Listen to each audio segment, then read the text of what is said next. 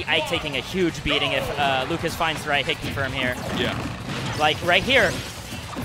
Oh, I like the use of the battlefield platform for the grab reset. Ooh. Oh, good DI by Probeans, it looked like, to escape that. Yeah. He ended up getting a really good dare. Probeans misses his grab and gets a down tilt. And this is what I'm talking about. When he gets you in a certain situation. Outranges the up smash with the grab. Pretty incredible right That there. is scary. Yeah, right now he's relying on the fact that he can outrange all of Ike's grounded buttons purely with his grab. Yeah. And if Probeans, he's been misspacing some of these aerials. He's getting punished really hard by getting grabbed and then a free aerial punish. Ooh, and he does not charge that Aether. Forward air, still a lot of control. I feel like Lucas just gives you so many opportunities to get control of the stage, and when you have a tether grab, anything misspaced is immediately punished. He can just cover so many landing options with that tether grab too. He can outspace so many landing aerials and then kill you for it. And once again, he's catching Probeans being a little bit too eager to get in and gets another grab for it. This is going to be another one into the up air. And Ike ends up eating a death right now. Iron Gonzalez playing amazing. Yeah, Probeans, for viewers who don't know, he was on the PR for, I think, about 3 seasons. Yeah. Very, very solid player. Oh, what a pivot grab. Almost getting that up air, but a slick dodge into an up smash, though. The reason that worked is up smash has like 4 frames of invincibility right at the beginning. So you saw Ike do his up tilt and then immediately got up smash out of it. It was because perfect timing, got the invincibility, and killed Probeans for it. Yeah. That is character awareness at its best right now. PK Fire just taking the floor, leaving Probeans unable to do much. He tries to jump in, gets nared and fared for it. A lot of percent taken just for trying to get in on your opponent. Probeans, though, this is where he shines. One read could change it all. An easy nair. You have to also have a lot of quick moves to deal with the fact that Lucas can come in with an aerial to try and defend himself.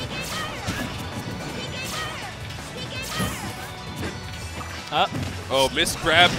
I think he auto-canceled that bear, knowing that Iron Vasquez was punishing consistently. I mean, Gonzalez was punishing consistently with grab so he could spot dodge it. But he still gets caught off with that edge guard with an up air to catch the quick draw. And he ended up having to use quick draw because he did not have a jump left over and he did not want to air dodge into the platform. Oh no, that would be awful. And then his last option was what, trying to ether on and then being punished while spinning? Like probably. Yeah, so no good options there. He was in a very tough spot, and Iron Gonzalez showing the world, after of course seeing Crispy Tacos as well, that Lucas is a matchup you need to learn, otherwise you could be in a lot of trouble. Oh man. Opting for a Smashville pick. I think that I tend to see players pick Smashville if it's a matchup that like they don't quite know what they need to leverage to win. So like they're picking the most neutral ground so that like, okay, this is my comfort place. Everybody loves Smashville. So everybody tries to pick it. Now, it's also looking like Probeans is having a hard time because his dash grab does not go very far. Like, he has the opportunity to go for grabs, but he has to space himself to where he doesn't get grabbed by Lucas, but then has an opportunity to dash grab, which he just can't do. Yeah. Character just does not allow it. It's more about the like the Tomahawk mix-up game where you're jumping in front of them and intimidating them into shielding, and that's where you get their grabs, as opposed to, great catch with the eruption. And he ends up catching the air dodge into the ground with that up tilt. What a wonderful frame trap. Oh, goes for the down air, tries to follow up with that nair, not quick enough. Good shield work from Probeans. Tried to mix up, catch maybe a back roll off Iron Gonzalez, didn't find anything. I think that a lot of this matchup comes down to pushing Lucas into that corner and then waiting to see what he's going to do to get out of it, because he doesn't have all that many options that aren't attack-based. You walk up to him to where, like, okay, if he dashes forward, you know that he's going to dash forward and grab. Yeah. So you can react to that. You can be prepared. And then on the other side, of course, you have a situation where they're going to come up with an aerial. You jump back, you use a fair or a nair from Ike, you have a punish opportunity. Yeah, right there. Came up with an aerial. Probeans wasn't expecting it, though. Ooh, fair to the head. Still not enough to kill the champion. The man who fights for his friends. Oh, got that no lag landing. Oh, good response by Iron Gonzalez to jump up and do a nair. Stop the mix-up at the source. Oh, tried to go for a pivot grab for a little bit of a mix-up, but ends up getting up thrown for his troubles.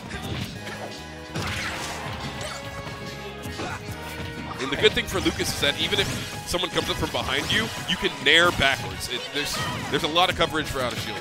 Yeah. Probeans does have the % lead, but right now Iron Gonzalez is putting on the pressure and getting a lot of free damage. I like the Zare into grab, but didn't look like it was guaranteed.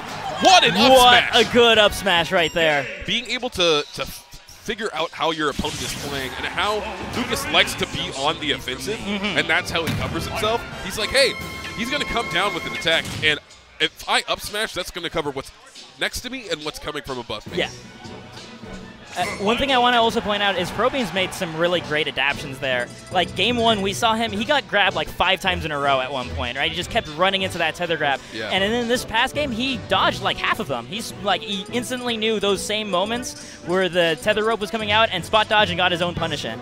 That's one of those things that as a player, it's always recommended. People often say, you have to look at your games and go, when did I get hit? Yeah. Why was I getting punished? And if you can even focus on one thing, like, okay, I got grabbed a lot for doing this, yeah, that's how it can change a game from being a losing game to a winning one. Yeah.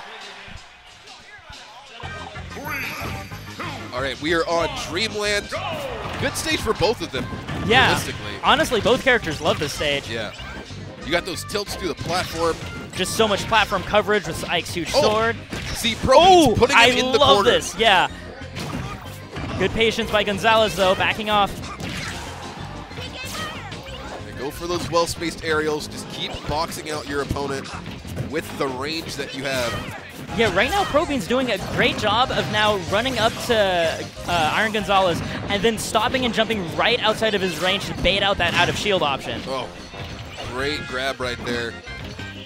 Iron Gonzalez trying to give himself a little bit of time to figure out what to do. PK Fire gives him what he needs to get back onto the stage. Back here for a little bit more damage, but these grabs have been completely one-sided.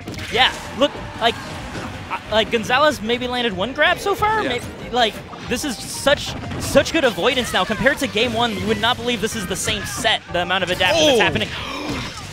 He got the last pixel that could be grabbed, and I like now that Probeans is mixing up his double jump so that he will not fall into a grab that Iron Gonzalez is looking for.